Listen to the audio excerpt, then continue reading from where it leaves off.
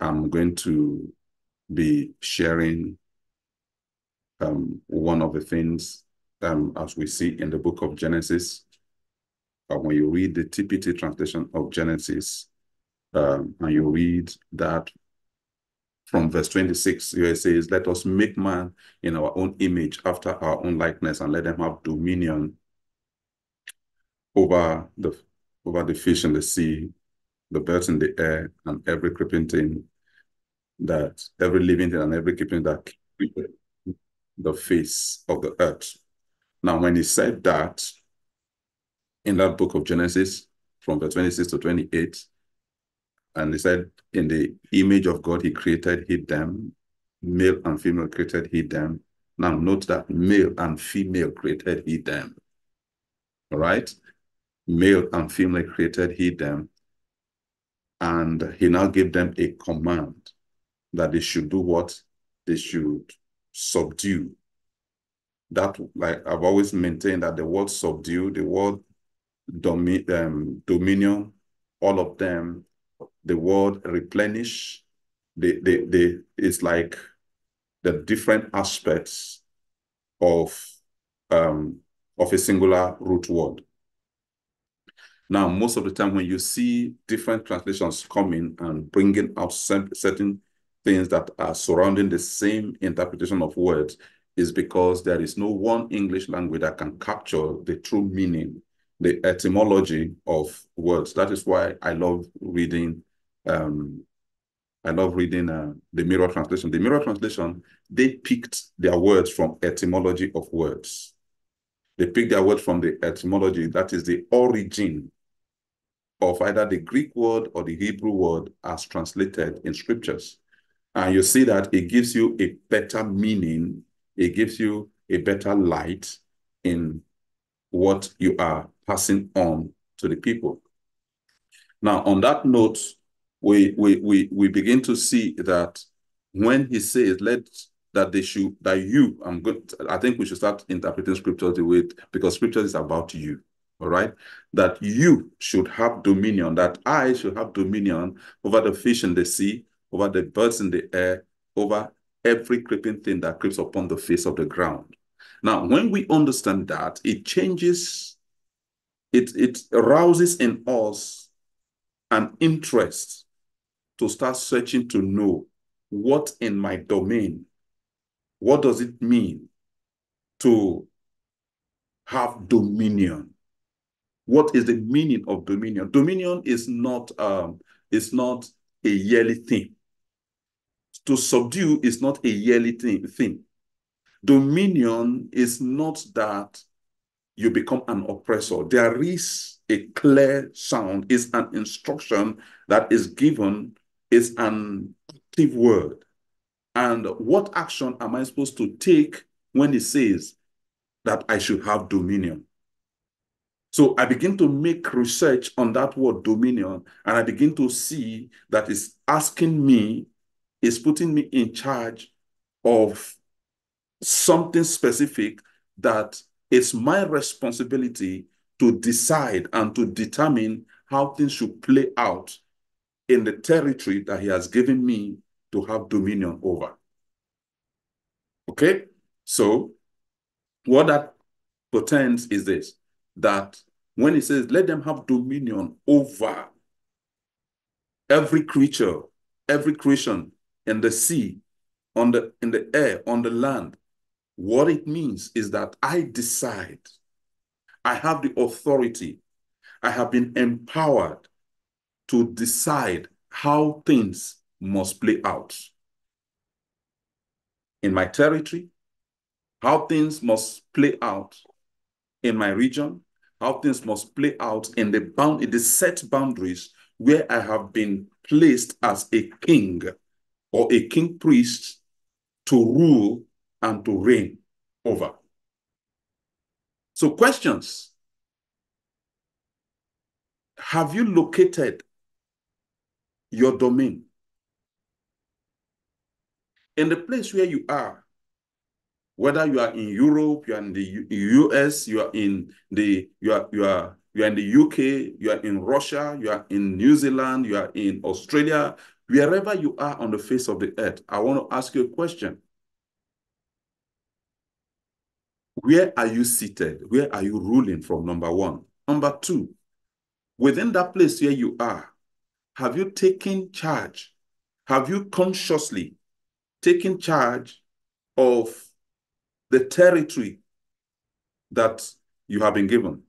Now, for you to take charge, it means that you have been able to locate by boundaries the territory that has been set under you, where you sit in command, where you sit in control, where you take charge, where you sit in to subdue, to dominate, to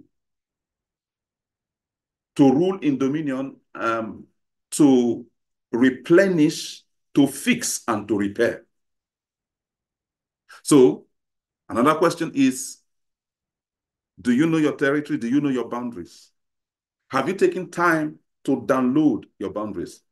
Now, if you are going to do that, it then means that if you have done that, then one step further, have you downloaded the scroll of that territory?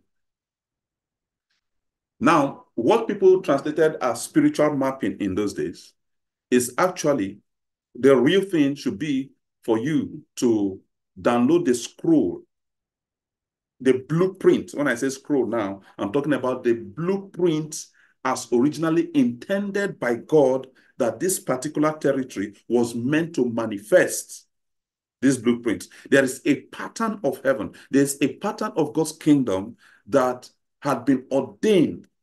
I'm in Osapa, London right now, in Lekki, right? In Lekki, Nigeria, and in Lekki, Lagos, Nigeria. Now, there is a blueprint. There is an ordination. When God created Osapa, London, they call it Osapa, London, right? For Yorubas, you can interpret that, whatever it means.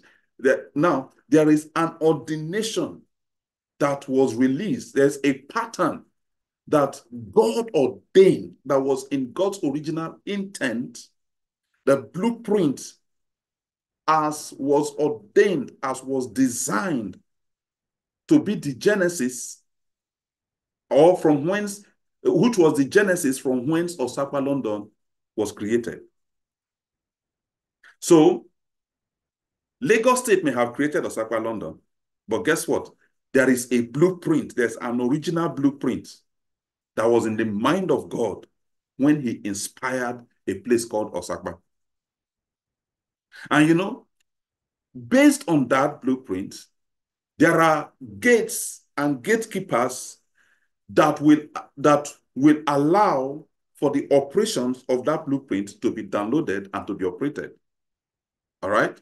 Now, but when the right prince that is to govern and to rule and to set in place and to activate the operations of that blueprint, when that prince is not yet in place, strangers occupy. And that is why, so the first to come into that place is called a principality. That's number one.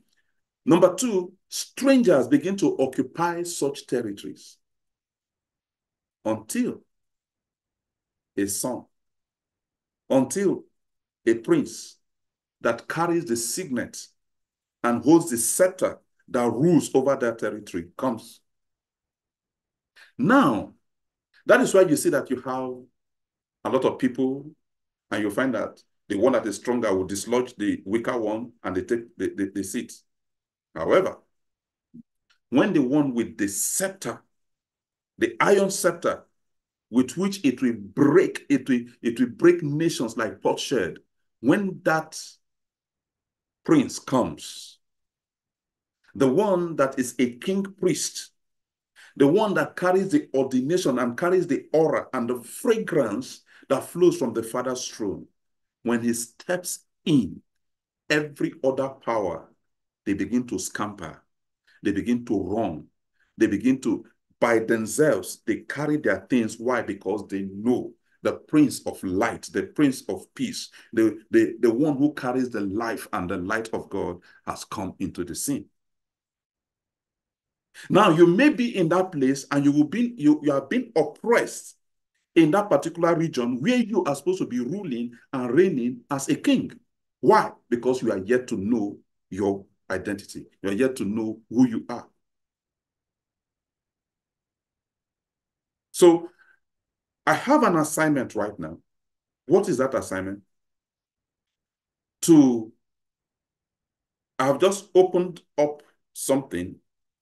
So my most important assignment today is to bring you, to awaken in you a desire, not just a desire, but a strong desire to come into the systemic knowledge of your operational identity. So if I'm to title this message, I will say, walking, oh my goodness, walking in the operations, or let me just say, the power of your operational identity. The power or the knowledge of your, see, knowledge is power. So you can use power, you can use knowledge, the knowledge of, or the awakening of your operational identity. You see,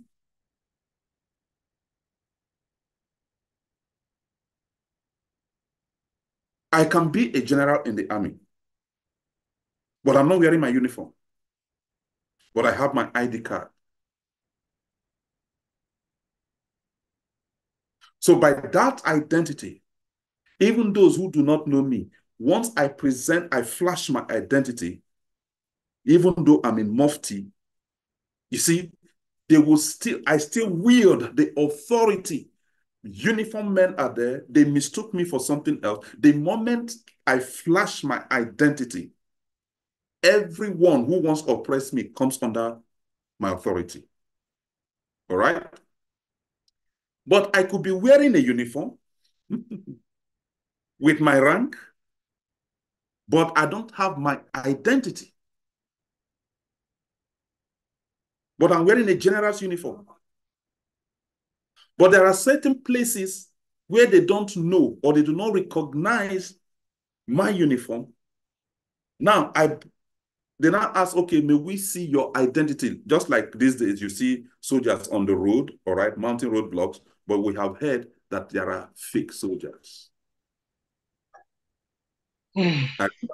Before I got saved, how some people who, some generals disguised, some scammers disguised as generals, dressed in military attire. They went to see Gaddafi because Gaddafi wanted to train some people to overthrow the Nigerian government so that he will implant somebody. So I was close to one of them at the time. His name, Prince, was one of the top guns when it comes to, he was a drug lord actually. Now, so he organized 25 of them. They went and they collect Asadat in those days. In those days, millions. Millions will be what they will call billions these days, all right? They collected millions of dollars from Gaddafi to overthrow the Nigerian government, all right? Now, the reason Gaddafi believed them was because it wasn't just the uniform. They showed their identity cards, but they were not soldiers. So they collected the money, came back, and reported to the military government. The truth is, they had taken permission from the military. That was why they gave them an identity that looks like the real, because they knew who they were going to meet. So Gaddafi investigated and they confirmed that these names are real. But they were not soldiers. So you see that in our own case, they could deceive the man because they had the identity. It wasn't just in the uniform. If they had gone with just the uniform without the identity, none of them would have returned. Now, some of us, we have the uniform, we don't have the identity. Some of us don't even have the identity, we don't even have the uniform. So what my responsibility this morning is to teach us, how do we then come to get, how do we receive the uniform? How do we get this identity? Of course, by now, without my saying it, you should know the answer, right? Now, it is in your walk with God. It is in your fellowship with him. The first thing is to believe in what he did. That you are, say, with the heart man believes, and with the mouth confession is made unto right, unto salvation. Now, the first thing is believing all that he did, that his work is finished, and that he has ordained you a king and a priest unto our God, and that you rule and you reign on the earth. Number one. Two, you will have to go back to the genesis of your origin, to the beginning of your beginning. And what is that beginning? Where you were conceived. Let us make man in our own image, and let them possess our likeness. So you need to return to that place. Then you now begin to study, how is God like? Woo! Do you see that? Everything we need to become was already embedded in our very DNA and the very foundation and the very beginning of our beginnings. So let us make man in our image, after our likeness, which means your pursuit, it should be to express the likeness of God. So you want to find out, how is Yahweh like? How is Jesus like? How is the Spirit like? That becomes your entire pursuit.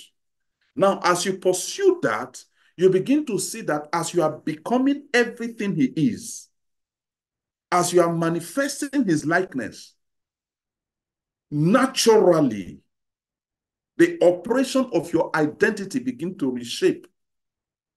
Number one, we locate your ordained or foreordained territory. Number two, we set the boundaries right. And number three, the operation of your identity begin to find expression in the territories that you have been given. Am I making sense? Does that, was I able to drive that home? I need a response. Does that make sense Yes, to sir. you? All right. Yes, sir. Good. Yes, that makes sense. So when you understand that, it changes the fragrance of your pursuits and your understanding and your perceptions. Why? Because as I'm knowing God, I'm becoming like him. Because that is my description. That is the pattern. That is my ordination. That is my, that is the purpose for which I was created, to be like him. I'm his image, to manifest his likeness. Created in his image to manifest his likeness. So what I begin to do is, as I'm driving to be like him, I take on his identity, and the operation of that identity begin to find expression in every place.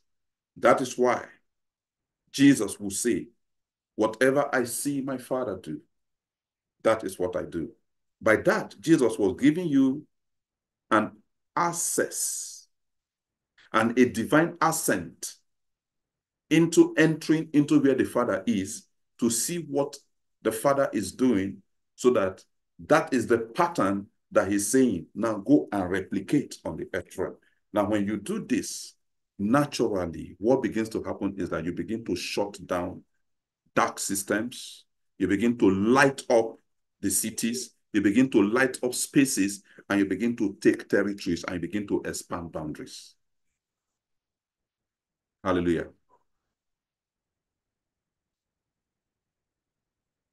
So I believe strongly that we have come into the season, into the time space, into that time period in our lives where the Lord is saying, hey, be awakened, awake from your slumber, you that have been sleeping, and be awakened unto righteousness. So come into light so that you will not become the light of the world, a city set upon a hill that cannot be hid. That men will see you, and by reason of their sighting you, they see the glory of God and they are drawn into that glory. You become an highway of salvation. When Isaiah 58 begin to say from verse 10, after talking from verse 1, he said, is this not the fast that I have chosen for you? You know, from verse 1, he was describing, he said, what do you call a fast? He was describing what he said, because he said, but this is the fast I have chosen for you. That you give your meal to the poor. You do this, you do that. Then, say, when you have done this, say, then when you cry unto me, I will hear you speedily. But see, the one that I want to bring out, he said, that you will be like a well-watered garden. Ooh. You'll be like a well-watered garden. Not only that, he said, you will be a repairer of the breach, a restorer of the old waste places. You see, it's taking you back to your assignment in Genesis. Because when the Lord formed you in his image and after his likeness, the intention was that just like God himself, when God steps into a place, there's a reorganization. There is a beauty, there's a glory that is released, and that's what you're supposed to be doing. That is why he said, the whole earth is filled with his glory. So when Jesus said, go ye therefore, make disciples of all the nations, why? He said, because all power in heaven and on earth has been given unto me. I'm going to say this over and over again until it breaks out as light to you. All power in heaven and on earth has been given unto me. All power in heaven and on earth has been given unto me. And you see, I'm now reading it in the first person. Jesus did not say, I want you to know that all power in heaven and on earth had been given unto Jesus Christ. He said, all power in heaven and on earth had been given unto me. And I say, go ye therefore and make disciples of all the nations, baptizing them. Woo! I release the presence. Baptizing them in the name of the Father, in the name of the Son, in the name of the Holy Spirit, teaching them to obey everything I have commanded you. Lo, I am with you, even till the end of the age. Matthew 28 from verse 18 to 20. Lo, I'm with you till the end of the age. Now, listen to this. It says there that all power in heaven and on earth has been given unto me. I want you to put yourself in the light of seeing that everything Christ came to do, he was introducing you. Christ, his assignment, Jesus, his assignment was to show me to me in himself. That was why he came as a child, just the way I grew as a child. And he began to describe, he said, listen to this. Any man, except a man be born again, which means you have to take on the nature of a child in order to enter into the spirit life. And that spirit life is defined in this living word. Now, When you come into that knowledge and into that light, what begins to happen is like there is something that explodes from deep within you. That explosion brings about an unraveling of a depth of truth and knowledge that begin to not only set you free, but it begins to set men, territories, regions, even nations and continents at liberty. Lord help me. So you see, when he said, all power in heaven and on earth has been given unto me, by that he was saying, just like when Yahweh said to Moses, I am, say to them, I am, have sent you. So by that, Moses entered. So by this also, Jesus was saying, listen, so long as you know and you are conscious of your I amness in me and your oneness with me, everything, the power in heaven and on earth that has been given unto me has also been given unto you. That is why you have the power to shut systems down, and you have the power to open and to light up systems, territories, and nations. Because we have not yet come into our identity operations is why it's looking like we are powerless. But I have news for you. We are a generation that carries the life, the power, the knowledge, the supremacy of God. And when we step into places, those territories, the gods, the powers that the princes that were keeping watch until our arrival, they suddenly begin to hand over the territory to us without your fighting. The warfare that you need to engage is the warfare of the knowledge of your identity and the operations of that identity. Once you come into that knowledge, you come into that the operation of your identity, things begin to fall in place. Things begin to get reset. There is an eruption of the glory of God breaking out in every place where the power reign of God, the power that flows from his throne begin to rest in every territory round about you. That is why Ezekiel 47 so excites me when you begin to see that we have had a misplaced information that actually reduced us and reduced our operation. Instead, we now entered into the realm of what we should be giving. We now entered into that realm, and it was as if we were receiving. We are givers. That is why you are the temple of the Holy Spirit. Now, from this temple, from the threshold of this temple, the water begin to flow. That is measured, that every 1 cubic, that every 1,000 cubic of that measurement of the water that is flowing from this temple, from the threshold of this temple, when it is measured, you will see ankle deep.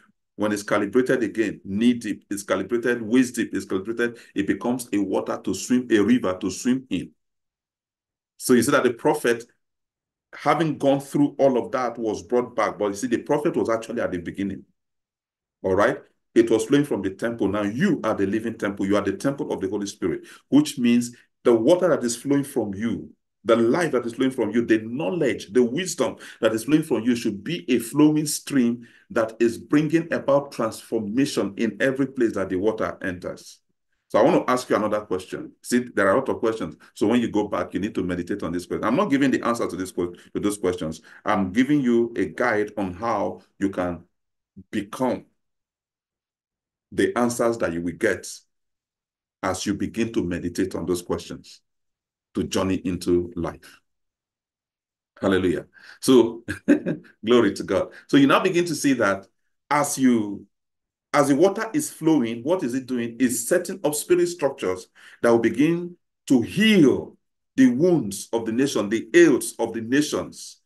And it's also giving them food. The fruit is giving them a kind of feeding them in righteousness, feeding them in holiness, feeding them in the purity of God and bringing them into the maturity of sons, bringing them into the maturity of the image of God until they to become living temples that the water begins to flow from. So you are raising spirit structures that heal the system, realign the system, how do I put it now? Take charge of the systems and bring them into alignment in righteousness, establishing kingdom jurisdiction in every place that that stream enters. So who are those who will? So if you are to light up the city, you must come into the full expression of this knowledge. What knowledge? The operational dimension of your identity, or the identity dimension of your purpose fulfillment. Amen. So,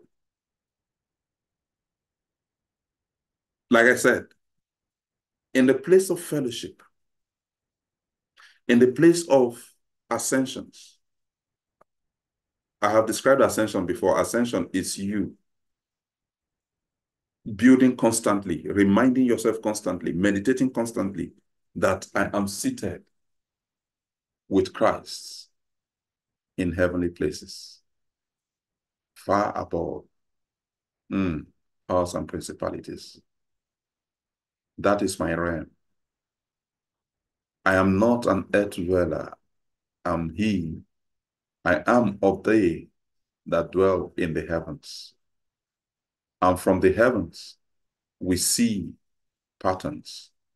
We download patterns. We download blueprints. And with the blueprint, we check the things that are on the earth realm. And because we hold the blueprint, I know, I can recognize anything that is not in line with the blueprint in my hands. So I fix them. I correct them. I am a prince. I carry peace. The peace of the Father's kingdom. The peace of my Father's kingdom. I carry the life of Yahweh. I expend, I disburse, I disperse the very love of Yeshua. The compassion that flows from him flows through me.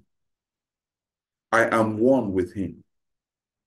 This is my consciousness. This is my awakened and operational consciousness. Anything that is contrary cannot stand around me. For I am the one who carries the fragrance of God's glory. And I establish God's kingdom jurisdiction in every place I step. Anything that is contrary to his jurisdiction cannot stand where I am. That is why I have the power to root out. I have the power to throw down.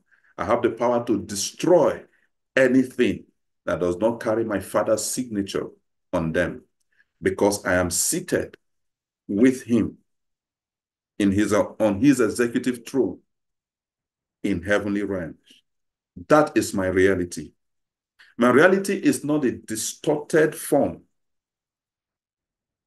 of the disconfigurations and the malalignments of the earth realm. My reality flows from his throne, where things are seen from his own perspective, where I have the power to call things, though they are not, but I see them from my Father's throne through his own eyes, and I call the things that I see in him. And even though the situation does not look like it, but because this is what I have seen in my Father's throne, I call it forth and they are. So you see, they say the doctors only gave me the information that there is cancer so that I will have a name to call and to cast out. So I say to cancer, you are not, because this is the temple of the Holy Spirit, therefore you are healed. So I say to the blind, you were not designed to be blind, for eyes were given to see. And even though there were no eyes there, I call those things that be not as though they are. So eyes be and eyes are. So I say to the eyes, open, and they are open. Why? Because I have the keys of the kingdom in my hand. When I shut, no man can open. And when I open, no man can shut. Are you seeing a journey into ascensions? So you see, ascensions therefore becomes when you begin to awaken within you everything that you are in the heavenly realm. So that becomes your dwelling. That becomes your natural habitat. So you are no longer seeing the evil that is happening, but you begin to see the glory in the midst of all the confusion and the chaos. So while people are saying there is a casting down, you are saying there is a lifting up. Why? Because in the place where you are seated, none can cast anyone down. There is only one thing that happens there. As you behold with unveiled faces, as in a glass, the image of the Son of God, we are transformed into that same image as from one level of glory unto another. So as we are transformed into that same image from one level to another, that is what you begin to see. That becomes your reality. That becomes your definition. That becomes your being. It's what begins to eat you up. It's what swallows you up. It's what enfolds you. That's what becomes your dance. It becomes your hava. It becomes your spirit life. It becomes your spirit definition. It becomes what gives wings to your mind. That begins to reshape your mindset. That is where mind shift comes from. Hallelujah. So you find that all of a sudden, all the stronghold of the past experiences, they begin to get neutralized. They are dissolved.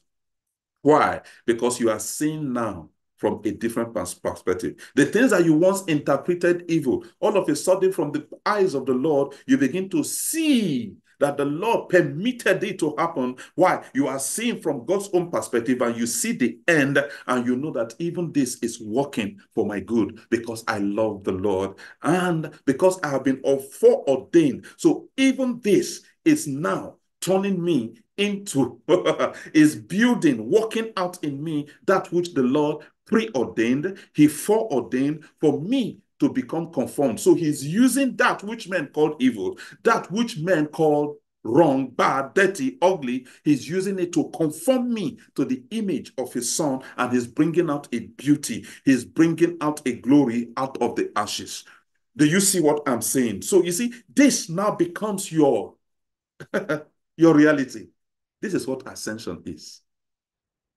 Your ascension is not only when you are struggling to climb. You do not climb because you are already there. You are not going up because you are already there. All that is happening is that you are tuning your mental abilities to become, to come out, to be awakened, to become awakened to the reality of where you are seated in heavenly places on the throne of God with the scepter and the signet ring, where you rule over situations and over circumstances. Amen. This becomes the prophetic scroll that is becoming real, is bringing your life into alignment and giving your life a definition of your God imagery and your God likeness. Is awakening you to your God identity. So every time you stand in the mirror, all of a sudden, because of the consciousness of where you are now seated, you are seeing him. You are seeing him in yourself. And you know what happens? The joy of the Lord begins to rise from deep within you, overflowing, forming a golden petal, forming a silver petal, washing over you and awakening in you, making you more and more aware of where you are seated in glory places, in glory heights, in ascended realms. That is what makes you and gives you wings. That is what gives you empowers you to begin to flow and manifest your supernatural self. So you don't struggle to do supernatural. You believe and you do. Why? Because your mental sense have now been taken over by the reality and of the consciousness of your dwelling place in heavenly places. Hallelujah. I can dwell here over and over again because I just really need this to sink. Because if this sinks in you, your dream life changes. Your ability to command and they come to be comes into effect. If I can have 6 persons on this platform that can come into the reality of who they are, the being of their God identity, their God imagery, their God likeness, when they come into that, I tell you the truth, that as they begin to share, you will see that everyone on this platform will catch the fire. And that is what I release that grace now. I say, let that grace begin to saturate the platform even now. Let the consciousness, even as I'm speaking, as I was releasing those things, I know that consciousness were being opened and people began to rise. So I just release the grace now for you to be awakened to the consciousness of your God identity, the consciousness of your God imagery, the consciousness of your God likeness. I decree and declare right now that you be awakened to it in the name of Jesus. You walk in the fullness of it. You walk in the ability of it, because it is in this that you light up your city, you light up your territory, and you begin to take the things that the enemy have stolen, the things that the enemy was seated upon. All of a sudden, you begin to say, the king is here. And when the king is seated, you will find that even that which the enemy has. So that is why the enemy, he steals, but he's storing up for the day that you'll be matured. Woo! Woo! Did you hear that? Everything that you thought was stolen, they took it from you because you were not yet matured. But now that you are coming into awareness, the thief will begin to bring those things to submit to you. That is why it says, when the thief is caught, he shall restore sevenfold. Do you know why? Because when he stored up, he was trading with it. So the trade, all the profits that he made, he's heaping them up for you. Is somebody hearing the sound of my voice this morning? That the glory of the Lord is coming and is being awakened. And there is a storehouse that is opened right now. And that storehouse is bringing everything that was stolen, the things that you thought you had lost. There is a restoration coming to you right now in the name of Jesus. So whether they broke into your storehouse, they broke into your auditorium, they broke into a place and they carried things, I'm saying to you right now directly that the hour, the season of restoration is here. Why? Because you have grown. You are now coming out. You are becoming awakened. You have become awakened to your seated position in Christ Jesus. And because of that awakeness, everything that the enemy in that territory stole from you, they will bring it to your storehouse. They will come and lay it at your feet. They will release them. Why? Because your throne, your scepter is now speaking. Your signet ring is being activated. Your genetic code is coming into full maturity. You are now beginning to operate by your identity. Your decrees are now by your identity. And guess what? Systems will answer to your God identity. So I release it now. Receive it. Receive the fullness of this grace. And we'll start walking in the consciousness of this restoration in the name of Yeshua HaMashiach. Amen and amen. All right. So we'll stop. We'll leave it here today. I believe that we have been able to press in to get something out today. And I know that as we engage this, as we go back to this recording, especially when I began to talk about ascension, I want to encourage you to play it back over and over again until your consciousness of where you are seated with Christ is awakened. Then you'll begin to shine forth as a great light, lighting up your territories, your city, in the name of Jesus. God bless you. I appreciate you. I love you. And I know that God is doing a great thing in your life, in your family, in your circle, to bring that kingdom jurisdiction onto establishment. In Yeshua's name, we do pray. Amen and amen. God bless you. Yeah, so we come to the end of this month, this Sunday's Light of the City worship. So the Lord began to stir in my heart yesterday as I waited on him. Before, maybe by the end of this month, we are going to have a special 3 days Light of the City conference. A special 3 days Light of the City conference. I will let you know in another 1 week or so. I should be able to give you the full details of that meeting. All right. I'm perceiving strongly that it's going to be a live meeting. It's going to be a live meeting. Yet we'll still do online for those who are not around, for those who will be joining from other countries. But for those in Lagos or Abuja, I don't know where it's going to take place yet, but wherever it's going to take place, just know that it's going to be a live meeting, a live conference, Light of the City conference. And it's going to spark off something, I believe so. I'm going to talk to some ministers, to some elders, because I just perceive in my spirit that it's time to begin to push and to awaken sons onto the realities of their identities.